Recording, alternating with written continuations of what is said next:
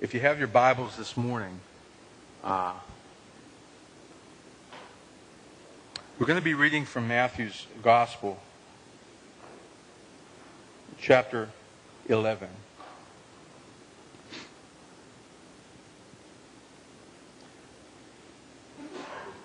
We're going to be reading about, Jesus is going to be talking about a man named John the Baptist. We've all heard of John the Baptist. We know who he was. He was not the guy that wrote the Gospel of John. Okay. There were two different Johns. John the Baptist was Jesus' cousin.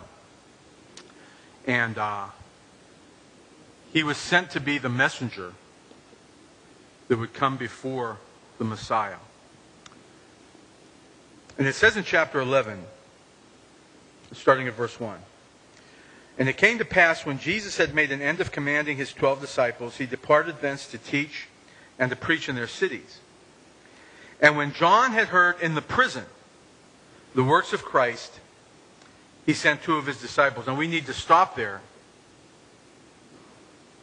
and think about what that says. John the Baptist was in prison. He didn't start out in prison. In fact, if you read the Gospels, John was born of an old woman named Elizabeth, who was well past childbearing years, yet God miraculously allowed her to conceive.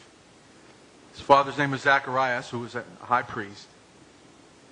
And John had one purpose in life. We talk about the purpose-driven life. He had one purpose in life. His purpose was to announce the coming of the Messiah. When the time was right, I've said this before, and those of you that have been coming here for a while have heard me say this. The Jews had not heard from God for 400 years. 400 years without a prophecy. 400 years without a visitation. 400 years without a message from God. They had teachers, and they had Pharisees, and they had those who would expound upon the law and so forth. But they had not heard a word from God for 400 years. That's a long time. All of a sudden, this guy named John came out of nowhere, seemingly, and began preaching in the wilderness. You've heard me say this before. He did not go to Jerusalem. He did not go to the temple. He did not go to the religious center of their people, but he went in the wilderness. And he began proclaiming, "Repent, for the kingdom of God is at hand." And people began to flock out to hear him because they sensed and they realized that finally, after 400 years, here was somebody speaking the word of God. And he had one message: repent, for the kingdom of God is at hand. Change your mind. Get right. Get ready. Because the kingdom of God is at hand. He preached and he baptized for repentance of sins. And we know that Jesus went out to him to be baptized. And when Jesus went out there, John said, "Wait a minute, you should be baptizing me." He recognized God gave him the vision. He gave him the understanding that this Jesus was the Lamb of God that takes away the sin of the world. Not the sins of the world, but the sin of the world. And Jesus said, "I got to be baptized to fulfill all righteousness' sake," and so forth. And you read about that in the Gospels. And what had happened, well, turn with me, kind of put your finger there in Matthew chapter 11, and turn with me to the last recorded words of John the Baptist over in the Gospel of John in chapter 3. We all know the Gospel of John, chapter 3. That's the born-again chapter. You must be born again. John chapter 3:16. "Whosoever believeth in him shall not perish but have everlasting life," and so forth. But if you look at verse 22 of John chapter 3. "After these things came Jesus and his disciples into the land of Judea, and there he tarried with them and baptized." And Jesus started baptizing people. "And John also was baptizing in Enon, near to Salem, because there was much water there, and they came and were baptized. For John was not yet cast into prison. Then there arose a question between some of John's disciples and the Jews about purifying.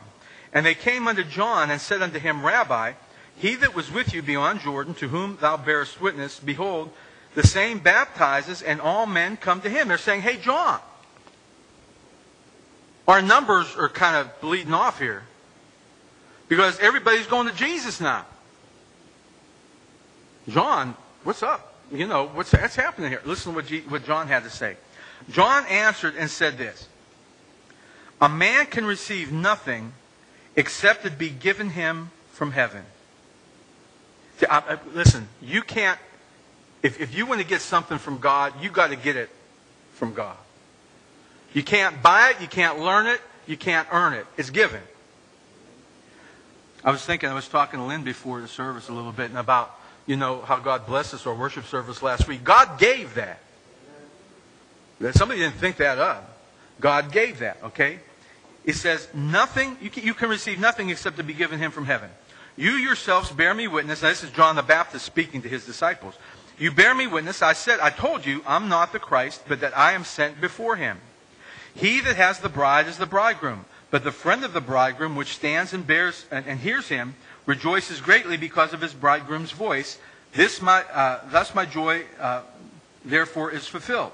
So John says, I announced his coming. I was sent here to announce his coming. Now, my time, he says, he must increase, but I must decrease. He that comes from above is above all. He that is of the earth is earthly and speaks of the earth. He that comes from heaven is above all. And what he has seen and heard, that he testifies, and no man receives his testimony. He that has received his testimony has set to his seal that God is true. For he whom God has sent speaks the words of God, for God gives not the Spirit by measure unto him. In other words, John's saying, listen, he's the one. I'm ready to fade into the shadows to allow him to do the work that God called him to do. Now that's what John said, John the Baptist. He didn't realize, maybe he didn't realize what he was saying. Maybe he didn't fully understand when you're talking about decreasing. He didn't understand how the decrease was going to happen. He figured he'd just kind of fade back in the shadows and retire. But he didn't understand how the decrease was going to come. Now we know the story, and again, if you read through the Gospels, here's the story. John the Baptist, after Jesus began baptizing, after Jesus began increasing, he approached King Herod, one of the Herods. There were a number of Herods in the Bible. The Herod that was there when Jesus was born, he had died, but he had sons and relatives that took, leadership positions. So he approached King Herod, who had taken his brother's wife as a wife, and John the Baptist went up to him and said, you better repent because that's against God's law. King Herod was not happy to hear what John had to say. So he put him in prison. He shut him up. Well, wait a minute. John the Baptist, proclaiming the coming of the Lord, sent by God. Wait a minute. He's in prison. And not only eventually what happened, we know what happened is he was beheaded. Okay? But back over there in Matthew chapter 11, just so you understand the setup here.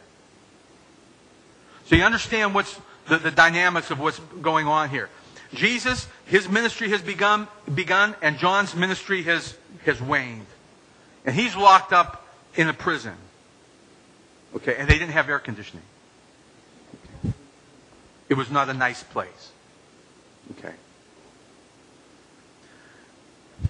Now this is verse 2 back in Matthew chapter 11. Now when John had heard in the prison the works of Christ, he sent 2 of his disciples. And he said unto him, are you he that should come, or do we look for another? Wait a minute. John, we had just read that when John saw Jesus, he said, there's the Lamb of God that takes away the sin of the world. He testified and confessed that he was not the Christ, but that Jesus was the Christ. So he did all those things. But when he found himself in prison, when he found himself in the place that he did not expect to be, he expected Jesus to come and establish the kingdom, and here a king has put him in jail. He sent 2 of his disciples and he said, did I miss it? Have you ever felt that? Have I missed something? Did I miss something along this road? This is not what I had expected. Did I miss something? He sent two of his disciples. And he said, "Are you he that should come, or do we look for another?" And Jesus answered and said unto them, "Go and show John again those things which you do hear and see." And he begins to quote from Isaiah. And he begins to say, "The blind receive their sight, and the lame walk. The lepers are cleansed. The deaf hear. The dead are raised up. And the poor have the gospel preached to them. And blessed is he whosoever shall not be offended in me." Last Sunday evening, we preached about the two men walking on the road to Emmaus. I always preach that Easter evening because it's, And they met Jesus on the road to Emmaus, and they didn't recognize him. I believe God kept them from recognizing Jesus. And they were downhearted. And Jesus said, "Why are you so downhearted?" Well, he knew why they were downhearted. But he wanted to hear them say it. And they said, "We had expected this Jesus to be the Messiah, the King, and he ended up being like a loser. They nailed him to a cross. Didn't meet our expectations." And Jesus began to expound to them the word, and basically he said to them, "Well, what did you expect?" We talked last week how Jesus told his disciples over and over and over again, "I'm going to go to Jerusalem. They're going to mistreat me. They're going to kill me. They're going to spit on me." But they weren't listening. What do you expect? Now, listen to what Jesus says. In verse 7, "And as they departed," as John's disciples departed to take that message back to John the Baptist before he was beheaded, Jesus began to say, it's interesting that Jesus made sure that John knew the truth before he gave his life. John died knowing that, he was right. Jesus was the man. Now listen to what Jesus begins to speak here. He asked the people, the multitudes, he said, "What went you out into the wilderness to see?" What did you expect? When you heard about this guy out in the wilderness preaching the kingdom of God, what did you expect to see? A reed shaken with the wind? That was an idiom from that time that meant, they had reeds. If you ever saw reeds growing out of like a river or whatever, and they're very flimsy, and when the wind blows, it goes back like this. And Jesus was saying, what do you expect, to see some wimp out there? But what went you out for to see? A man clothed in soft raiment? Somebody who was dressing good and looking good? And I'm sure that John the Baptist, if he had wanted to, Herod could have bought him off. I'm sure Herod, I don't know, this is just conjecture, but Herod probably tried to buy him off, probably tried to shut him up.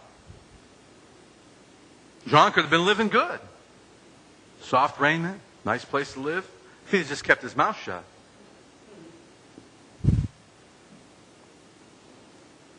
A man clothed in soft raiment. Behold, they that wear soft clothing are in kings' houses. But what went you out for to see? A prophet? I say unto you, more than a prophet. I've preached this message so many times. What did we expect? When we came to Christ, what did we expect? I guess it all depends on what you heard. Faith comes by hearing, and hearing by the Word of God.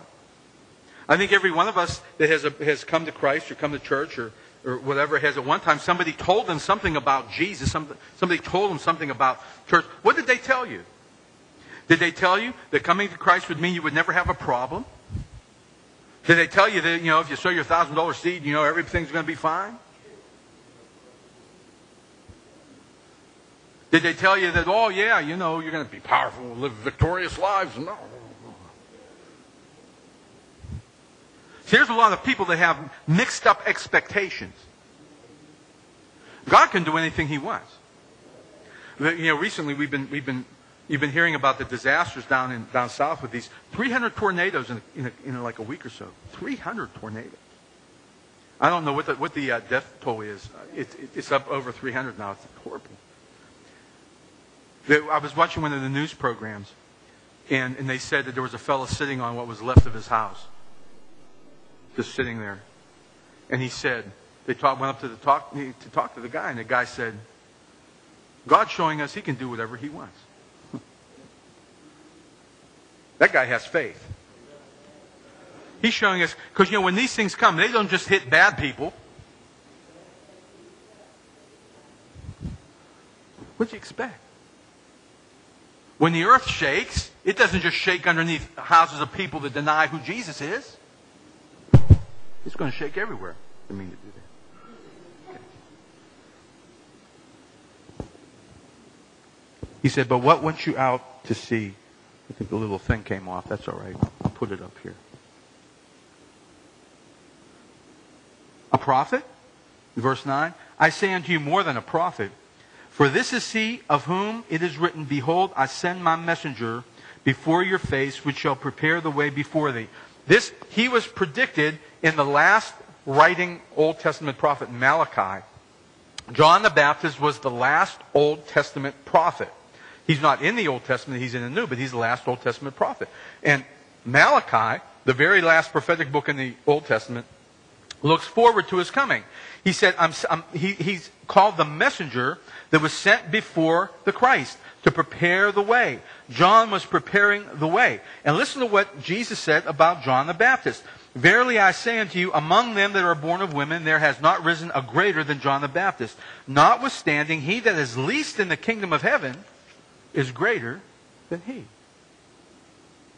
That means in the sense of God's redemptive plan, all the people that God used throughout the Old Testament to speak His word and to move, John was the greatest of all of them. Better than Isaiah, better than Moses, better than Abraham, better than Jeremiah and Ezekiel and all the prophets. Yet Jesus is saying, listen, he who is least in the kingdom, we might not be better than John morally, but we know things that John never knew. We understand things. We've been given the complete Word of God. We understand things that that John didn't understand. And we have the presence and the power and the anointing of the Holy Spirit in every believer, that God can use us in ways greater than He used John the Baptist. Doesn't mean we're better than him as people, but it means that we have the power to be used by God. As John prepared the way, we can proclaim the way. Now, Jesus said, 12, and from the days, verse 12, and from the days of John the Baptist until now, the kingdom of heaven suffers violence, and the violent take it by force. It was like when John began to preach, the Jews went out into the wilderness. It was almost like they were so hungry for a word from God, they were pushing their way in. You know how violent, home invasion. They wanted to invade the kingdom. They wanted to get in. They wanted to hear the word. For all the prophets and the law prophesied until John. And if you will receive it, this is Elijah, which was to come. He that has ears to hear, let him hear. Jesus only said that a few times. That means it's kind of important. If the Jews had received Jesus Christ as their Messiah at that point, John the Baptist would have been counted as Elijah, who was predicted would come. Now we know that, when they came up to John, they said, "Are you Elijah?" He said, "No." And we know that they did not receive Jesus Christ. They rejected Him. Elijah is yet to come. Okay, but listen what he says about John. Or listen to what he says about the generation, those people. He says, verse 16, "But whereunto shall I liken this generation?" See, what do you expect? What did the people of that time expect? The reason why Jesus was crucified is because He did not meet their expectation as to who Messiah would be. The reason why I think a lot of people flirt with the gospel, flirt with Jesus for a little bit, flirt with church for a little bit, and things don't happen the way they think they ought to happen, and they go off and they say, "Well, we'll just try something else." They don't understand that God can do anything He wants. And when we come to Him on His terms, not ours. See, we want to come to Him on our terms. We want to lay out, well, Lord, this is what I want you to do for me. And when He doesn't do it the way we want Him to, we kind of say, well, go look for something else. Buy another book. Listen to what Jesus says. "Whereunto shall I liken this generation? It is like unto children sitting in the markets and calling unto their fellows, and saying, we've piped unto you and you have not danced, and we have mourned unto you and you have not lamented. No, you don't want to play, Jesus, you don't want to play with us. You know, the scribes and the Pharisees and the leaders of Judaism at that time, they didn't like Jesus because Jesus didn't want to play with them. Jesus wasn't playing games. We all know what playing games is like, don't we? You ever try to play games with God? We play games with one another. Head games, you know. Anybody ever try to play a head game with you? I'm too old for that stuff. It's another story. Jesus is saying, I'm not playing your game. John didn't play your game. He didn't check in. He didn't register with you. He didn't come in and make sure it was okay. He just started speaking God's word. He said in verse 18, for John came neither eating or drinking, and they say he has a devil. That John, he's nuts. He's out there, he's crazy. He's possessed. He's out there eating locusts and honey, dressed like a wild man. And I had people call me nuts when I got saved. I don't know about you. My dad said, what's wrong with you? Okay. For John came neither eating or drinking, and they say he has a devil. The Son of Man came eating and drinking, and they say, behold, a man gluttonous and a winebibber, a friend of publicans and sinners. But wisdom is justified of her children. Listen, it doesn't matter. What Jesus is getting at here is, it doesn't matter what anybody thinks of you. It doesn't matter what the religious hierarchy, it doesn't matter what those who are in charge think. What matters is what this word says. God sent John to proclaim the way of Jesus. They said he was nuts. Jesus started coming, healing people, raising people from the dead, and he said he's nothing but a drunk. Because he dared to fellowship with sinners. God forbid that a sinner would walk into church. That's the way some folks think. See, I want sinners to walk into church. I just want to believe, not sinners anymore. Okay, but listen to what Jesus is saying. He's saying, what did you expect? What did you expect? What did you expect from Messiah? We want God, we want Christ, we want Jesus to fill our requirement sheet, to meet our requirements. But that's not the way he works.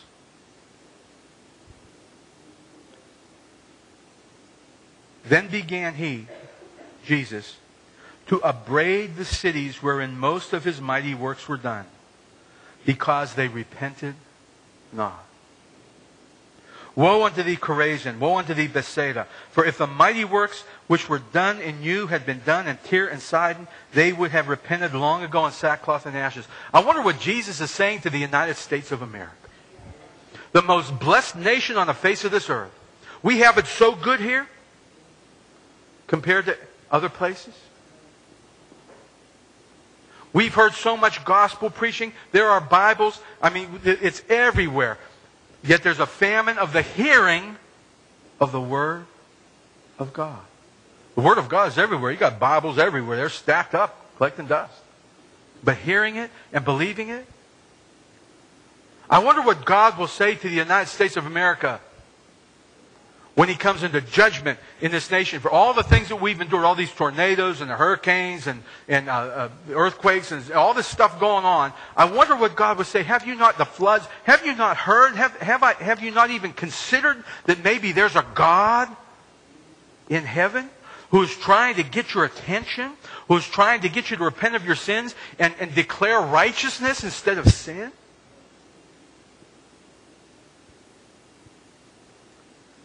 He said, woe unto you, Chorazin, Bethsaida!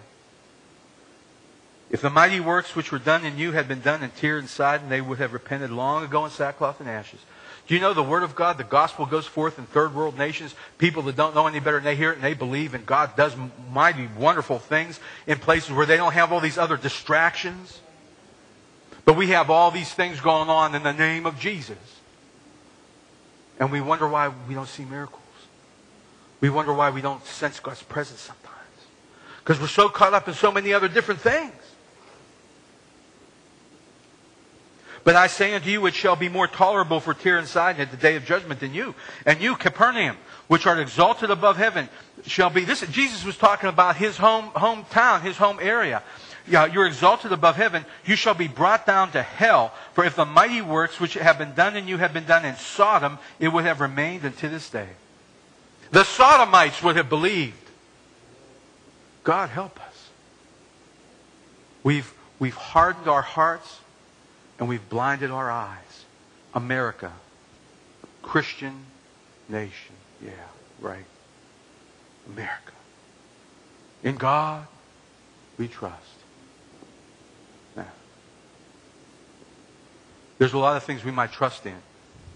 The God of this Bible isn't one of them. As a nation.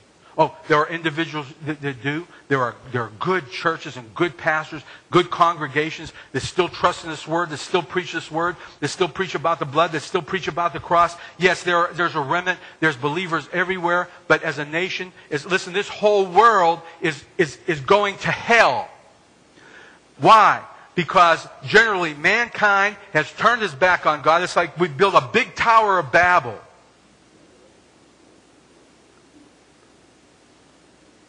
In electronics, and we can understand each other. We got one speech again.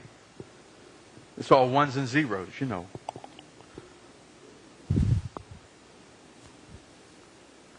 Now listen to what Jesus said. I said all that to get here. At that time, Jesus answered, if you have ears, please hear this morning. At that time, Jesus answered and said, I thank thee, O Father, Lord of heaven and earth, because you have hid these things from the wise and prudent and has revealed them unto babes. I thank God that the gospel is not something that you need a college degree to understand. You don't even need a high school degree to understand it. You don't even need to be out of first grade to understand it. These kids understand more about the gospel than we do. Sometimes. Because we try to tie it all up and tangle it up. We got all these doctrines and all this stuff. But the kids, they just believe in Jesus. The little one would sit here when they would have rehearsal for the worship service here, and she would look and she would cry and say, "That makes me sad." When she would see what they were doing to Jesus. Now we sit there as adults and we say, "Don't we understand?" I thank God. I want to be a fool for Jesus. I don't care if people think I'm smart or intelligent. I really don't care. I used to want people to think I had a lot of smarts. I don't care. I don't care if they think I'm smart or whatever. I want to be a fool for Christ. I want to believe. I want to be like one of these little babes he talks about. Reveal them unto babe. Even so, Father, it seemed good in your sight. It says in Corinthians that God has chosen the foolish things to confound the wise. He's chosen the things that the world rejects as being untenable, as that's what he uses to establish his word. That's what he uses to establish his church. Ignorant people that are willing to believe what God says. Listen what he says. All things are delivered unto me of my Father. Jesus is in control of everything. And no man knows the Son but the Father, neither knows any man the Father save the Son. And he to whomsoever the Son will reveal him. Now listen to his invitation. That's our invitation this morning. I'm not giving an invitation, Jesus is. He says, "Come unto me, all ye that labor and are heavy laden, and I will give you rest." The Pharisees, the scribes, the leaders, they rejected him. They didn't want what he had to offer. They were so wrapped up in their power and their position that when Jesus came on the scene, he didn't want to play their game, and they said, "No thanks. Crucify him. Let's try to kill him." Have you ever tried to get Jesus out of your life? Has Christ ever dealt with you about something? I'm talking to believers. And you try to say, "Jesus, I'm not interested in that right now."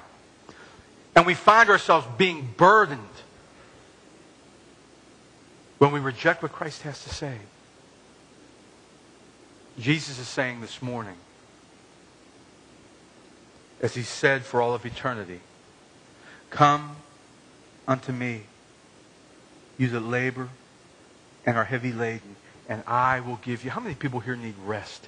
You've been restless. You've been tossing and turning. You've been broken inside. You've been angry. You've been resentful. You've been hurt. You've been, whatever it might be. How many people here would say inside of themselves, I've been wrestling and turning and churning. How many people need rest from God this morning? Jesus is saying, come unto me, all you that labor and are heavy laden. Take my yoke upon you. Too many of us, we've been pulling the yoke of the world. We've been trying to pull that yoke. We've joined ourselves with certain elements of the world, and we're trying to pull along. You know what? Jesus says, forget that. Come to me. I have a yoke for you that's easy. He says, my yoke is easy. Take my yoke upon you and learn of me, for I am meek and lowly in heart, and you shall find rest in your souls, because my yoke is easy and my burden is light.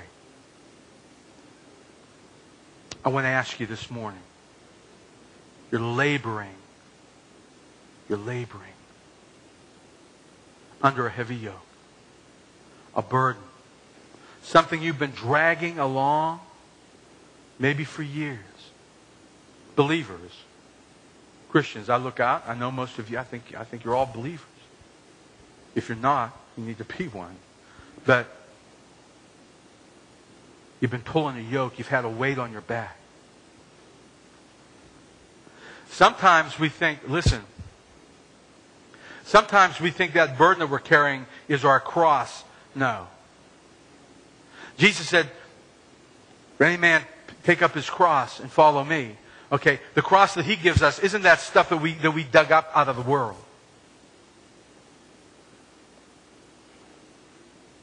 Some of us are carrying a burden. And we've been laboring. And we've been weighed down. Jesus says, before we partake of the Lord's table, come to me. Come to me.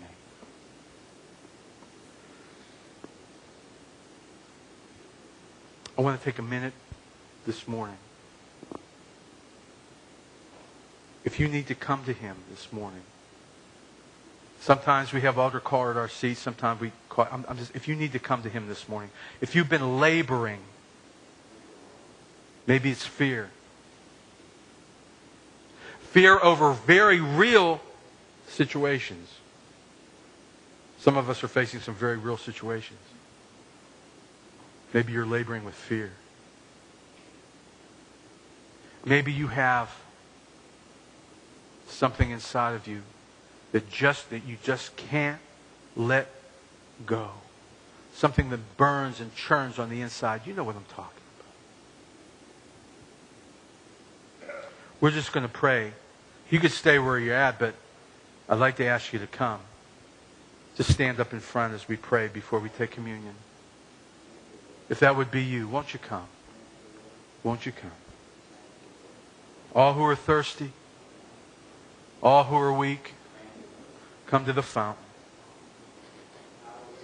Dip your heart in the stream of life. The pain and the sorrow will be all washed away. As Jesus says, come unto me, all you that labor and are heavy laden. Thank you, Lord Jesus. Thank you, Father. Maybe kind of stretch out here in front. I'm going to ask my wife to come and stand with me. Brother D. Roy, could you come up and stand? Come on, Brother D. Come on, Brother D. Brother Io, come on up. Stand with us as we pray. As we pray. Joe, yeah, go ahead, Joe. Thank you. John, kind of cut this mic off for while Joe's praying. Thank you, Father, in the name of Jesus.